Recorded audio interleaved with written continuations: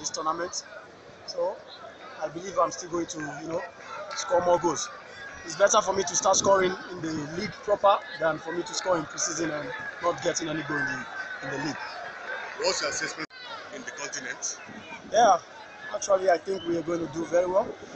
We have very good players, we have a very good team. You can see we possess the ball very well and we have a young boys who are ready to work.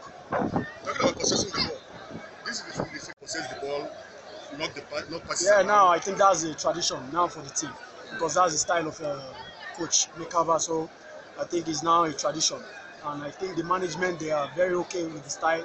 Akwa United are one of the best teams in the league. Your hair, this is your hairstyle. First of all, what is that they call am?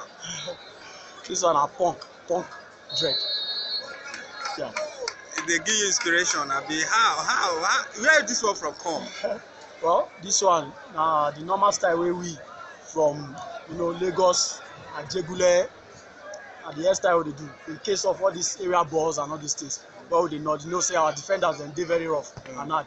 By the time they give you elbow for head, you go protect your head small instead to cut. From Ajegunle, how was it like growing up there? Well, it's a very great place to be. You meet a lot of people and there is very, very great talent coming out from there. Did your background, did your Ajegunle background, did it mold you into what you are today? Yeah, because we are all hustler there. Yeah, so I think from there, I'm an AJ boy and I'm happy. Is that why your voice was everywhere? That's why they call me Jagulabi. That's the nickname. Jagulabi? Yeah, war fighter, God of war.